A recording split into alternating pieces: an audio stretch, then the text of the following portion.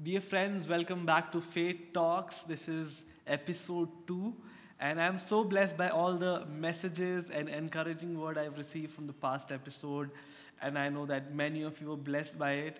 And as we're talking on finances, and especially how we can believe God for finances, I believe as we learn through this in these coming weeks, God will really open up our eyes to know what He has stored for us, right?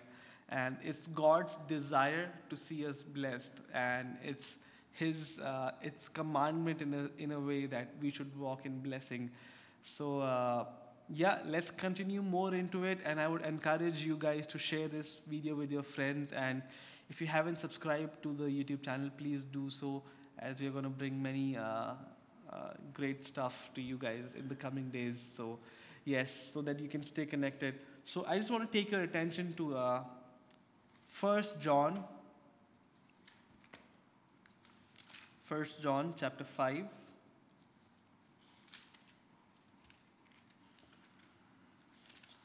Verse 4. It says, "For whatever is born of God overcomes the world." I'll just take your attention to this first part first and talk about it. It says, "Whatever is born of God overcomes the world." So this is, in a sense, giving us an instruction. It says, "Son, daughter, you are born of me, and it is your responsibility. It is your mandate. And you have the power to live a life of victory, to overcome this world," right? Many times I've heard people say, I was not born in a very good family. I did not have the right schooling. I did not have the right education. I don't have the perfect job. But you really have to remember that it is not where you come from that determines. It is who you are born of. You are born of your Heavenly Father, right? And the Heavenly Father desires for you to walk in prosperity, walk in fullness of life. And that's why in John 10:10 we read that, "I have come to give you life and life abundant." It's not just a miserable life that somehow you will pass through this 80, 100 years on this earth, and one day you will die, and then you'll go to heaven, and then you rejoice. God's prayer was, "Father, I pray, let your kingdom come on earth as it is in heaven." The mandate that Jesus walked on this earth for 3.5 years is to bring heaven down. He was cleansing the leper, raising the dead, setting people free. The first thing that Jesus said, that the Spirit of the Lord is upon me because He has anointed me to preach the gospel. And the gospel is this amazing good news, which is freedom from sickness, poverty, curses. The word poverty is a cursed word in the Bible.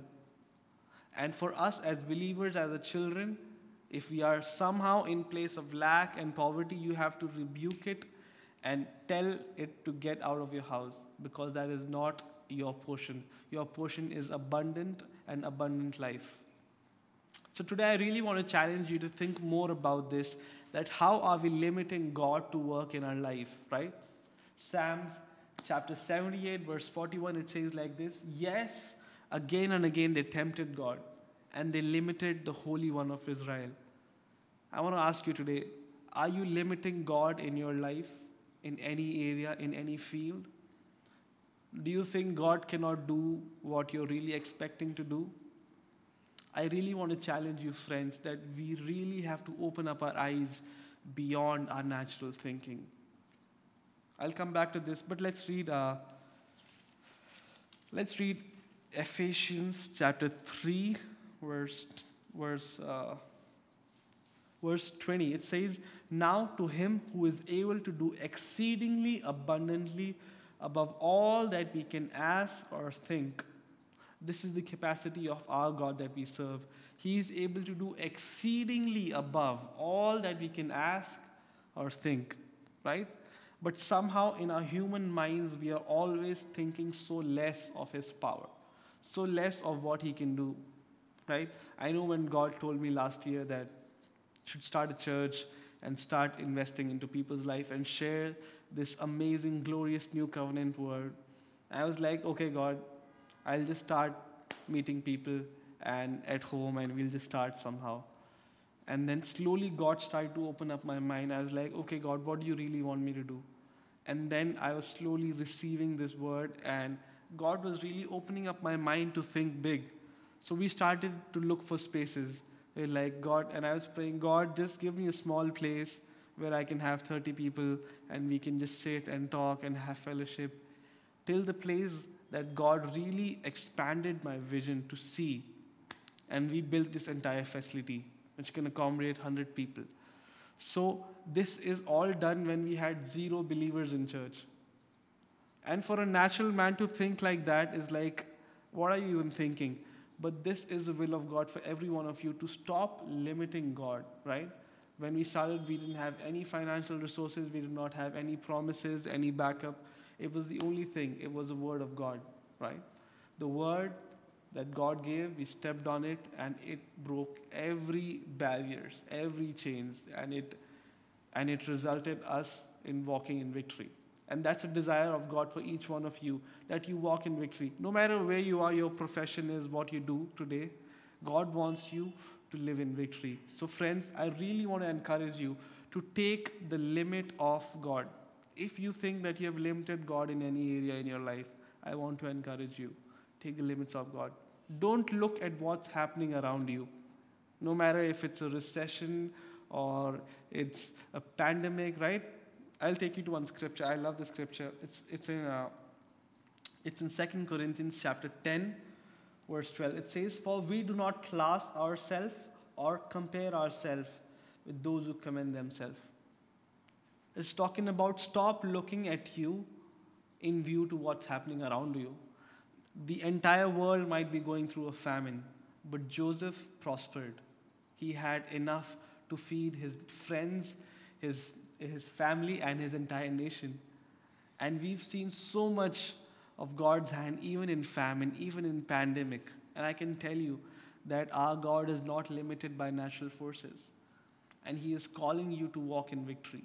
He's calling you to get on this journey with God, right? Hebrews chapter 11 says, "Then Enoch walked with God."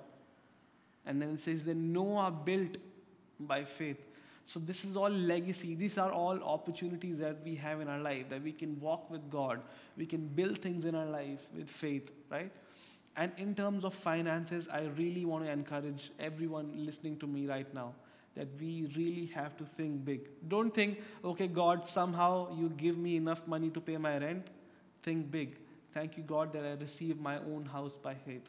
Not just my own house, I will have enough to bless other people by faith. Right?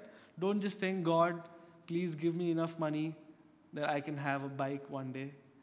Thank God that you will have your own bike and you'll be able to bless other people too. Right? This is what God wants. When Jesus stepped into Peter's boat, he didn't just fill his boat.